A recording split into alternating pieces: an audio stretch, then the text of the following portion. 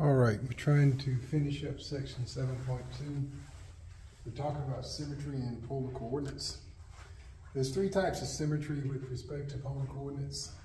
The first one is symmetry with respect to the polar axis. Polar axis. Symmetry with respect to the polar axis. So the polar axis, there's the pole, and you can think about the polar axis if you were thinking in terms of the rectangular coordinate system. The polar axis would be the positive x-axis. The positive x-axis. So symmetry with respect to the pole means if I have some point defined right here as r theta, okay, right? There's r, there's theta. If I have some point defined r theta, all right, then symmetry with respect to the pole means that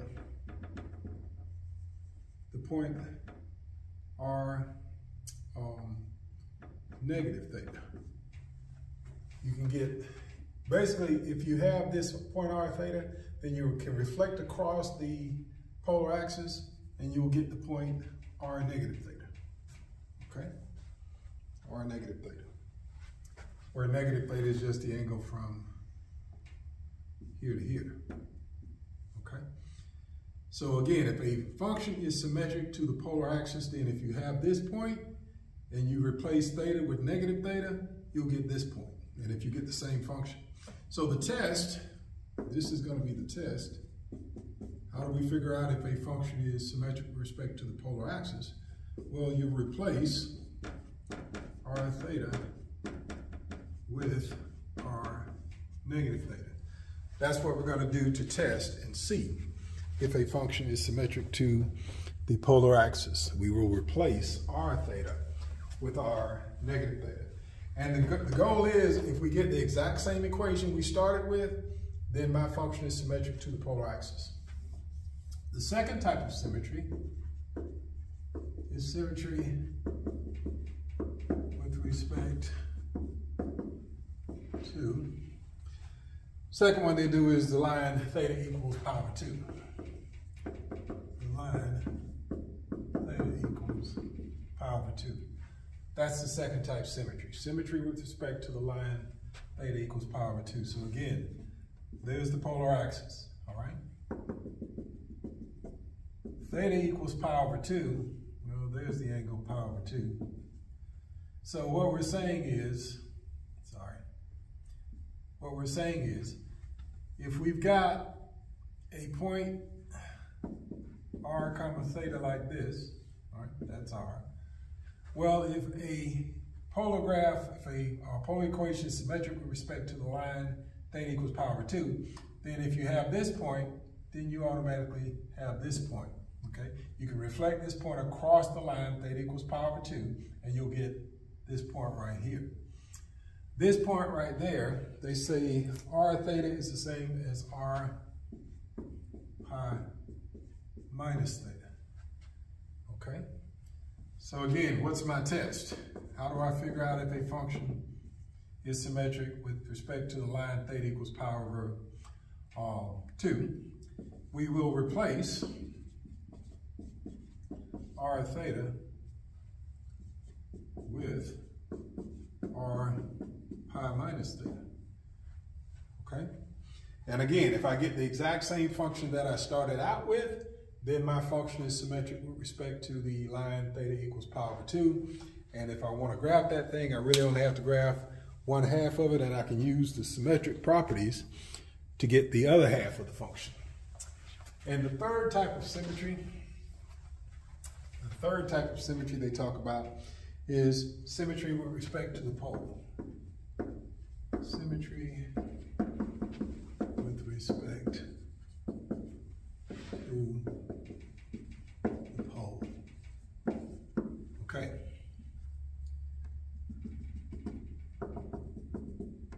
So there's my polar axis. There's the pole. So what I'm saying is, if I've got some point r comma theta, okay, symmetry with respect to the pole means I'll have this point, they call it negative r theta. Okay? So if a function is symmetric with respect to the pole, if r theta is on that graph of that function, then negative r theta will be on that graph. And the test, how do we apply, or how do we figure out if a function is symmetric with respect to the pole? We will replace r theta with negative r theta. And again, if we get the exact same function back that we had when we began, then our function is symmetric with respect to the pole. So those are the three types of symmetry for these polar equations. These are the three types of symmetry. So with that in mind, let's see if we can apply these symmetry tests. Okay? Example 2. They ask us to graph. They give us a function, r equals 2 minus 2 cosine theta. R equals 2 minus 2 cosine theta. Okay? And they say, first test for symmetry. First test for symmetry. So, first symmetry I'm going to test for is symmetry with respect to the polar axis. Polar axis symmetry. So let's recall what the test was. For polar axis symmetry, okay, we'll replace r theta with r negative theta. R theta with r negative theta. So in that equation, everywhere I had an r, I leave r. But where I used to have a theta, I put negative theta.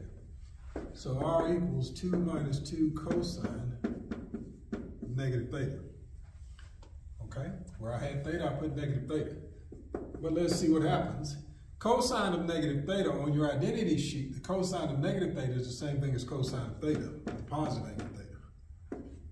So when I take cosine of negative theta, that's equivalent to cosine theta.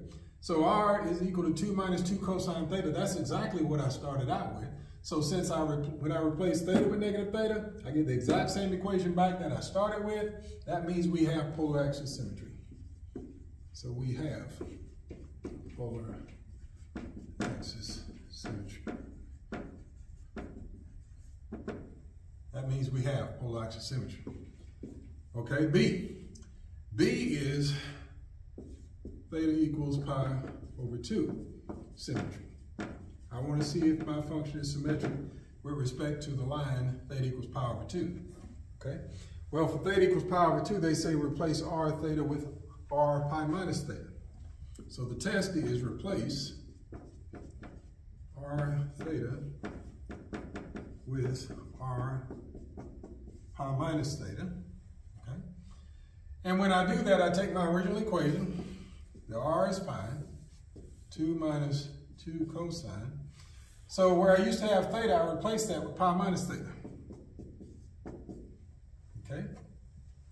Now, to evaluate that function, I'm going to need some of my identities, and specifically cosine of u minus v. I'm going to need that difference formula for cosine that we did back in chapter 5 maybe. So the cosine of u minus v is cosine plus sine. 2 minus 2 cosine pi, cosine theta, plus sine pi, sine theta. Okay? All I'm doing is applying that identity, the difference formula for cosine.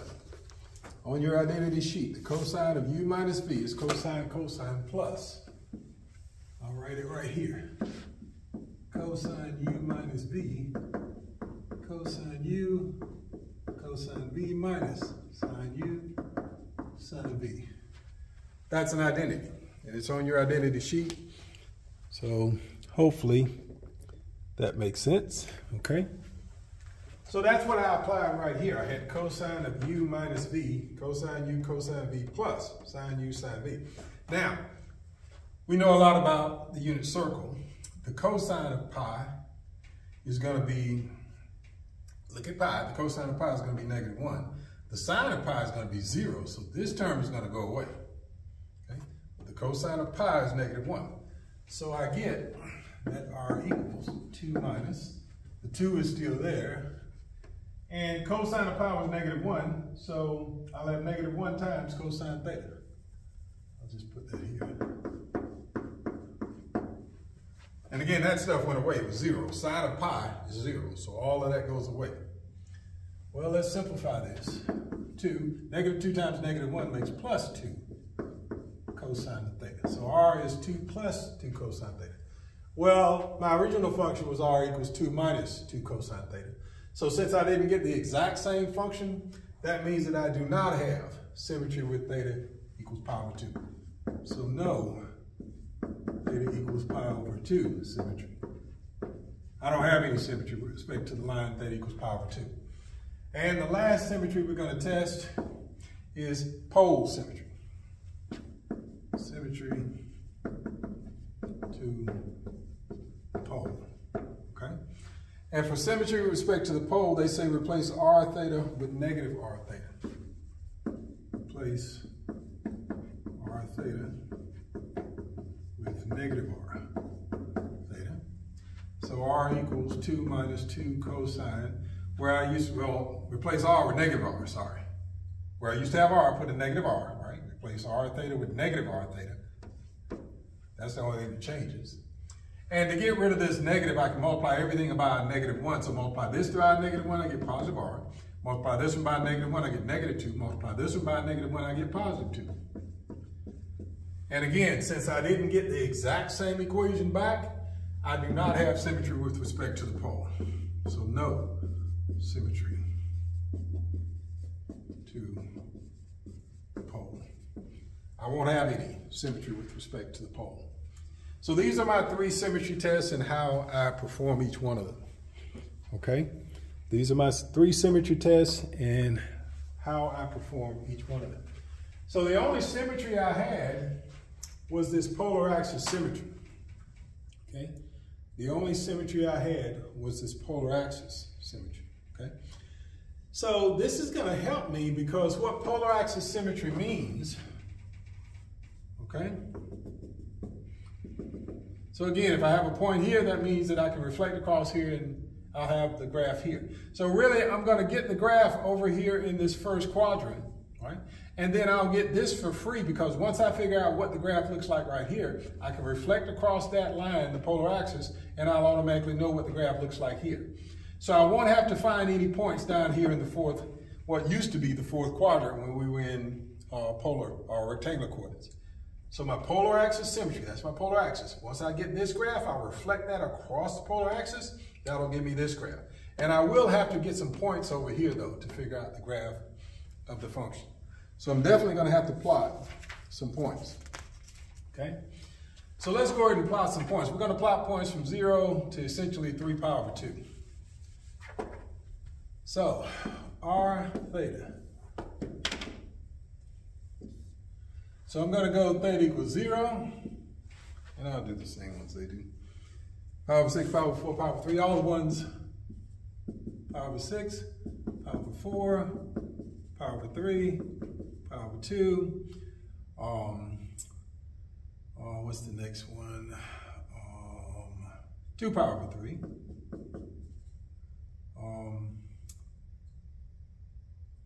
3 pi over 4, then I'm going to do 5 pi over 6, then I'm going to do pi, then I'm going to do 7 pi over 6, I'm going to do 5 pi over 4, then I'm going to do 5 pi over 3, 3 pi over 2. Those are the points I'm going to do, okay? And I know I'll need at least that. Okay, I'll need at least that. So let's see. R equals 2 minus 2 cosine theta. That's my equation. So all I'm going to do is plug in those points. Move that down just a little bit. So when I plug in a 0, 2 minus 2 cosine of 0, well, again, these are radians. Make sure you calculate it in radians. Cosine of 0 is 1. So that's 0. Then plug in power over 6. R equals 2 minus 2 cosine power over 6. 2 minus 2. Cosine of power over 6. At power over 6, the x-coordinate is square root of 3 over 2. Okay? Square root of 3 over 2. Okay? And do this, if you want, just do that in your calculator, get a decimal equivalent. At pi over 6, they say you'll get 0.27. I'm going to call it 0.3. 0.3. So 0.3 here. Then do pi over 4. R equals 2 minus 2 cosine. Pi over 4. 2 minus 2 times. Cosine of pi over 4 is square root of 2 over 2. Okay? So that'll be 2 minus the square root of 2. That'll be about 0.6. So I'm going to call it 0.6. 0.6. So that's all we're doing here. So I'm not going to belabor it. I'm going to get 0.59, 0.6 there. I'm going to get a 1 at power over 3. At power over 2, we're going to get 2. At 2 power over 3, we're going to get 3. At 3 power over 4, we're going to get 3.4. At 5 power over 6, we're going to get 3.7. Okay? And at pi, we're going to get 4. Okay? And we'll stop there. You can keep going and keep getting the rest of them. Okay? Nothing hard about any of that. And so when I grab this thing,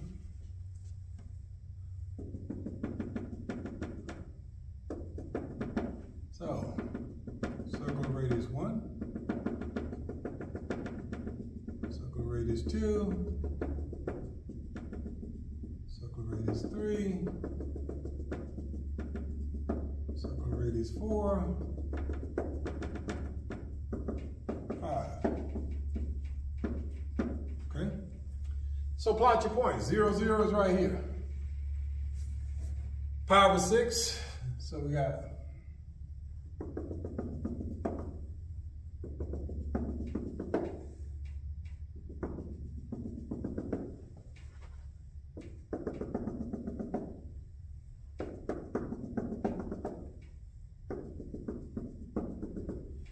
so pi over 6, we've got 0.3, 0, 0, pi over 6, 0.3, pi over 3, we got 1, on pi over 4, we got 0.6, pi over 3, we got 1, and then at pi over 2, we got 2, so it's doing this, and again, I'm doing it by hand, so take that with a grain of salt. Then at 2 pi over 3, we got 3. 2 pi over 3, 1, 2, 3. At 3 pi over 4, we got 1, 2, 3.4. At 5 pi over 6, that's this vector, we've got 3.7. 1, 2, 3.7. And at pi, we've got 4. So, and if you do the rest of the points, it's going to do this. And that should be nice and smooth. Okay? That's the graph of that thing. All right?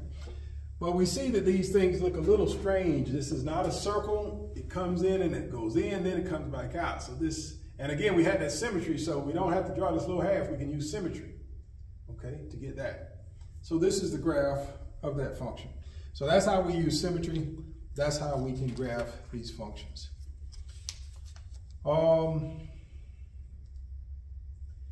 They show us on page 704. I'm going to let you do the rest of these graphs, but it's pretty much the same. Check your symmetry, plot some points, graph your equation. That's how we're going to do it. Now, there are some common polar equations in their graphs. Polar equations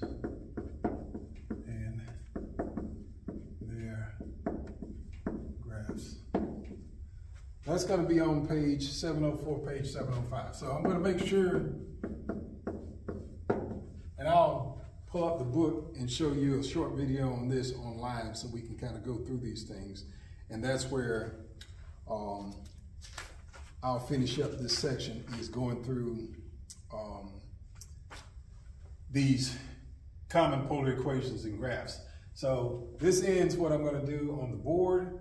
I'm going to do a short video on Blackboard where I can actually pull up the book and show you these graphs of these polar equations, because sometimes they have patterns, okay? For example, circles in polar, that's the key thing here. We know what a circle looks like in rectangular, but a circle in polar could be r equals a, where a is just any number, r equals 2, that's a circle. R equals 5 is a circle. A circle could also be r equals a cosine theta. R equals a cosine theta. Or a circle could be r equals a sine theta. Okay? Or r equals a theta. These are all circles. Oh, no, that one is not. I'm sorry. 3 ways to write a circle in polar. Okay? So we're going to need to kind of be familiar with these polar equations and how to write these graphs in polar, okay? And that's what we're going to look at in that short video that I'm going to post, where I can actually show you those equations in the book so that we'll be able to recognize when these polar equations are these certain types of graphs, okay? So that's what we're going to do next. That concludes this video.